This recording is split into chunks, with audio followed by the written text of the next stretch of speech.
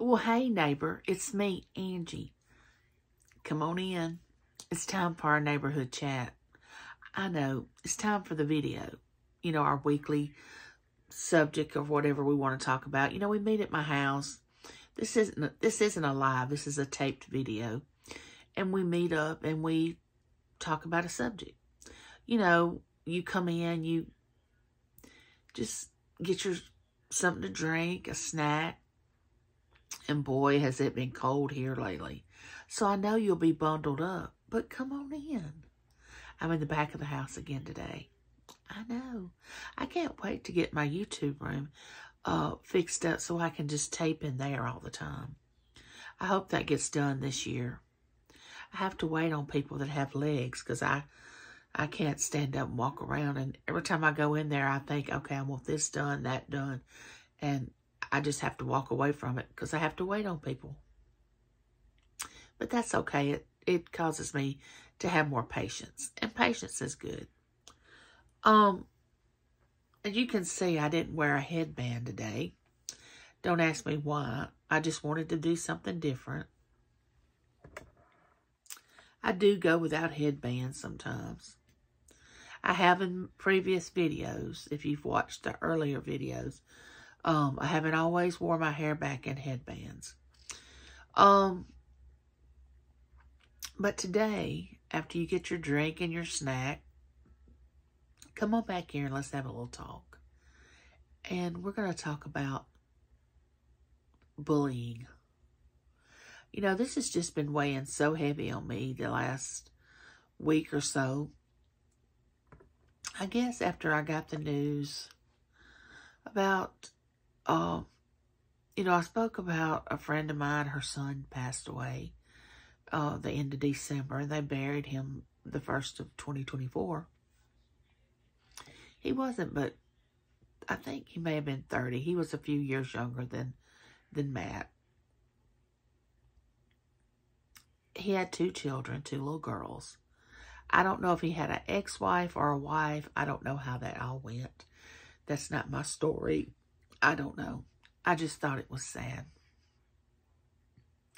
Well, a week or so later on social media, on my social media, because it happened in my town and I'm friends with some of their friends, it came out that the mama of these 2 children, the ex-wife or wife, her mother found her deceased in the bed one morning when she went in there. Now, I don't know the whole story behind that. I don't know if it was she took her own life. I don't even really know how he passed away.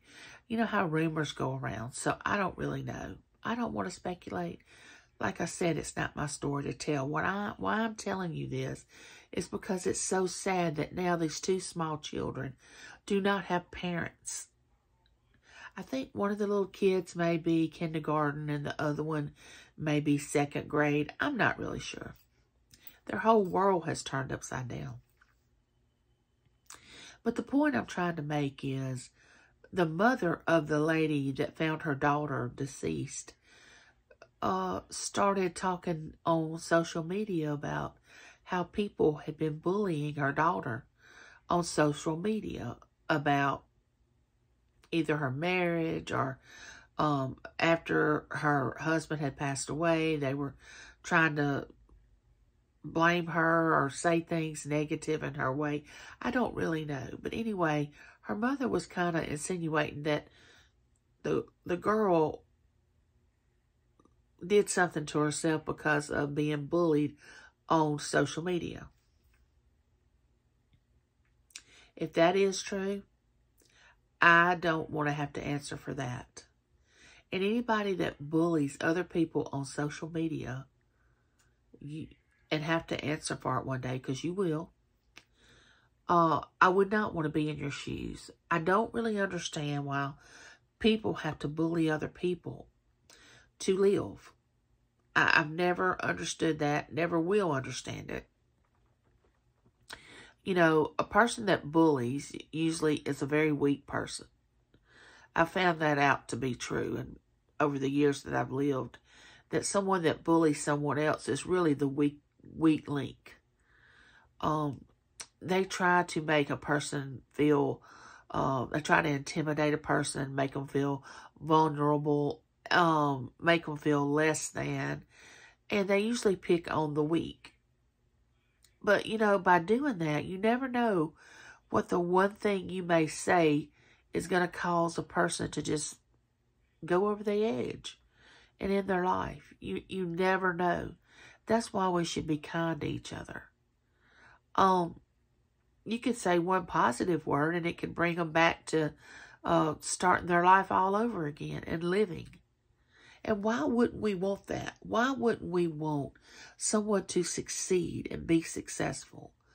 I don't know. I love to see people succeed and be successful and have things and find love and have people love them. A lot of people can't stand it when someone is living their best life and they have people surrounding them that love them. They have a good job. They have a good family. A lot of people can't stand that. I don't know why, but they can't. But I know with bullying that I see it so much on YouTube. And we're talking about adult people. We're not talking about children.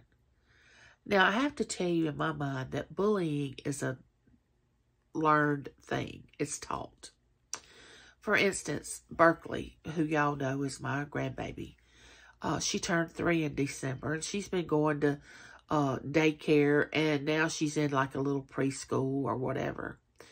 Now, here recently, since she's come to visit us, she will say, "Oh, you can't come to my house anymore." If she wants something and we don't give it to her. "Oh, well, you can't come to my house anymore."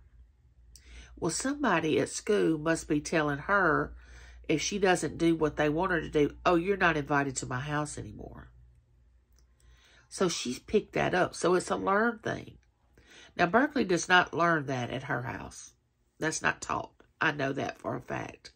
So she's picking this up at school that some little child said, "You can't come to my house if you don't do this, this, and this." So I mentioned it to my son. "Look, somebody at school is doing this to her." And he said, "Yeah, I know. We're getting that under control." And I said, "Okay." But what I want to tell you, you start at a young age, and with children, they absorb everything you say, everything you do. That's why you have to be very careful how you act and what you say around a child. Because they're like sponges. They just absorb it. Then they grow up to be adults that bully other people, or teenagers, or whatever, that bully. And they think it's the right behavior. And then you have some people that are just mean. You know, we talked about that on my live the other day, that there are just people out there that are just mean-spirited. They have a personality disorder, or they just choose to do that. I can't wake up in the morning and just decide that I'm going to be mean to somebody. Some people's brain works that way, or we wouldn't have all these cruel things happening in the world today. Now, have I said ugly things to people that I wish I could take back? Of course I have. Have I been ugly to my husband? Have I been ugly to James? Yes. Yes, because I wanted him to hurt, because he had hurt me. Have I said things to my children that I wished I had never said? I hope not. You know, I had an aunt that would call her one of her children stupid, retarded, dumb. You know, I can't imagine someone that they gave birth to, or me giving birth to a child and calling them stupid and retarded and dumb. I mean, this is just a learned thing. Now, you can overcome it. Now, you think you can't, but you've got to want to overcome your behavior. You know, we had a question brought up in mine and Ella's Keeping It Real chat last time we had our live, and it said, "Why does bad things happen to good people?" And Ella and I both had an opinion about it. We said, you know, this is just our opinion. You can have an opinion that you want. But then I got to thinking along the lines of, why does bad things happen to good people? Well, you know, we all have a tendency to be a level of bad. You know, we wake up in a grumpy mood. We may lash out at our family members, our children, our parent, you know, just lash out. Now, that's one thing. But just continually, every day, seeking people to be mad and mean to is horrible. I can't even imagine the person that lives that way. I mean, some people really get enjoyment out of it. But I can't see how it can last. But I'm coming on here to tell you, don't bully people. I mean, try to understand that whatever goes around comes around. There's always someone bigger than you that's going to come around and knock you on your feet one day, knock you off your feet one day, and you're going to know what it feels like to be bullied. And you say, oh, no, that could never happen to me. Okay, would you want to pay for it in this life, or would you want to pay for it in the next life? Because one way or the other, no matter what you dish out, you're gonna pay for it. You may not believe that or not, but you are. You know, and some people can come like a light. They look all beautiful and pretty, and you would think they would never bully or they would never be mean, and yet they are. So don't think because they come as saying these beautiful, elegant words that they're not capable of bullying, because it happens.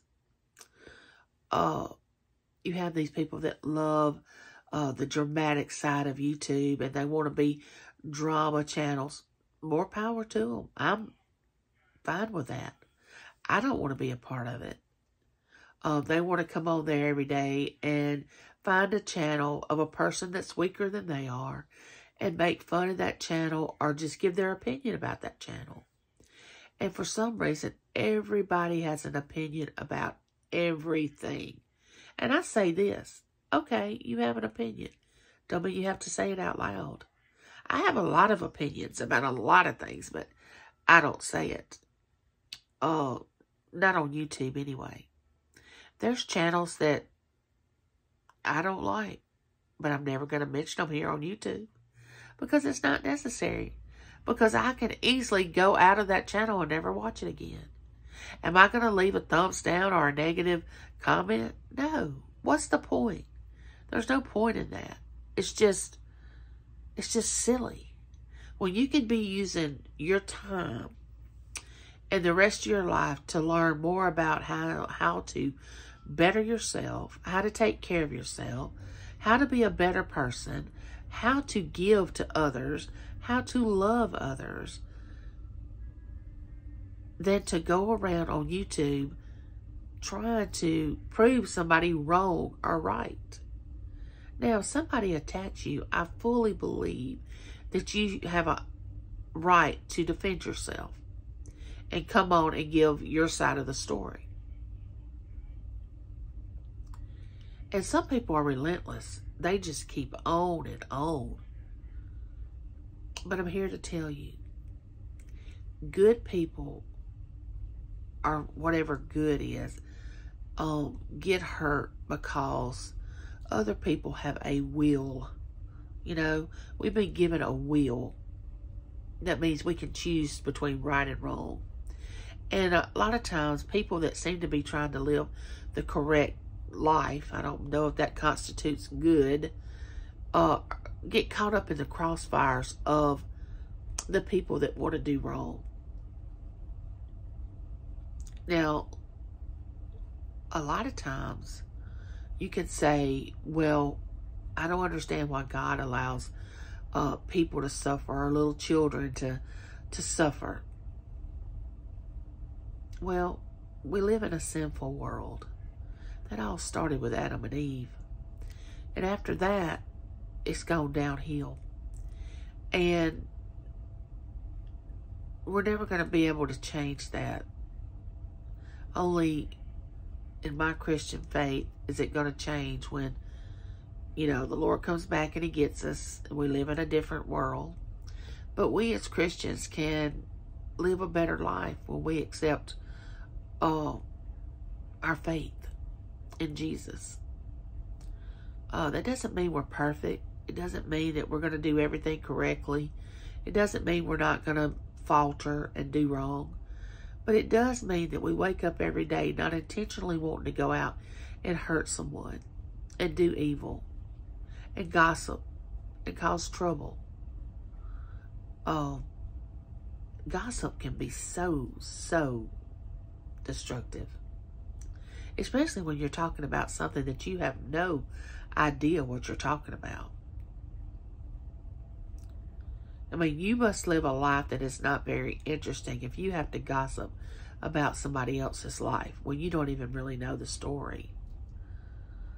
I feel like, and I've said this before, everybody else has their story and it's not mine to tell. It's not yours to tell either. Start telling your story. If you really want to change, you can, but some people get caught up in the bullying and the drama and the gossip that they just feed off that. They just love it. And some people want bigger channels, more views, and it's sad to say that channels grow when you have drama. I don't know why. Well, I do know why, but I mean, it shouldn't be that way. Channels shouldn't grow larger because of the drama. But they do.